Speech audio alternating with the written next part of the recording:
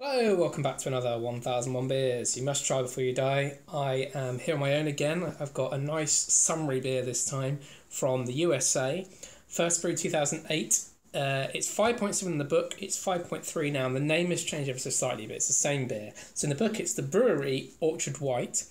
Now it's Brewery Teru, Orchard Wit. Now Brewery Teru is the name for is like a sub brand of the brewery, which is the name of the actual brewery. They just spell it slightly differently, and instead of Orchard White, it's Orchard Wit, which means exactly the same thing. So it's the same brewery, roughly the same beer, although it's changed ever so slightly, but you can't actually get the other one anymore, so this is now the one they do.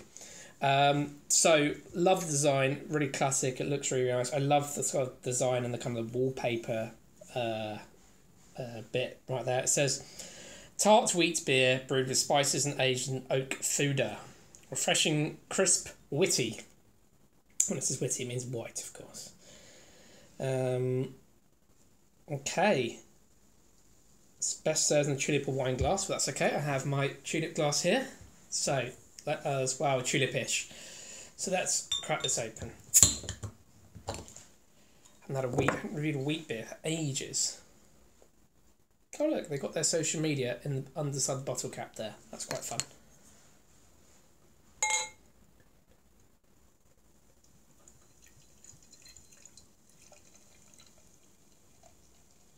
Now, is it still bottle conditioned? I think it might be actually. Yeah, it is. It's bottle conditioned. So I'm going to leave the remnants in the bottom there. So, it says Orchard White is a slightly cloudy amber with a billowy white head. Not really getting the billowy white head. The nose is rich and complex with floral, citrus and pepper aromas. I get all of those. Get very a lot of citrus. The flavours are equally complex, with refreshing wheat character, a fresh effervescent mouthfeel, and spicy lavender and zesty citrus notes. Well, I think I'm going to enjoy this.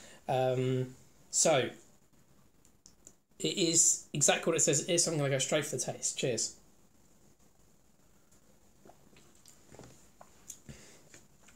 Oh, it's slightly sour. Oh, I like that. That is very, very nice indeed. Sort of sour, citrusy. Doesn't. I think this has changed ever so slightly. I didn't think it used to be quite as sour, but it's undeniably the same beer when they call it Orchard Wide and Orchard Wet. So yeah, this is really good.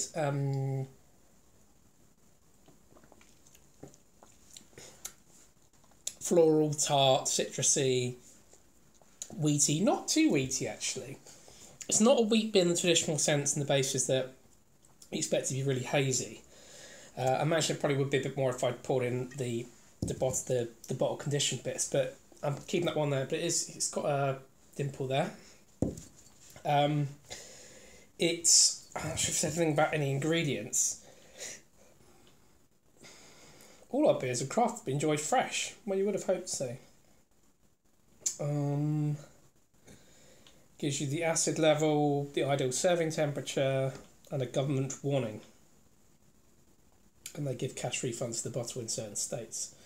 Please pour carefully, leaving the yeast sediment behind the bottle. Okay, so I was crap to do that. I'm glad I did that. It's got really chunky top here, and the bottle cap itself is actually a lot bigger than usual. I'm not quite sure why they've done that, but it works quite well. It's a nice bottle. Let's have another taste. Very refreshing, be really nice on a hot summer's day, this one. So the brewery itself is in Orange County in California. I can't remember whether I bought this back from America. I bought it online. I think I might have bought it online. Not quite sure where from, but anyway, I got hold of it. I think I've seen it a few times since as well. I think it's one of those ones. These guys are actually becoming far more. They're coming into the UK quite a lot.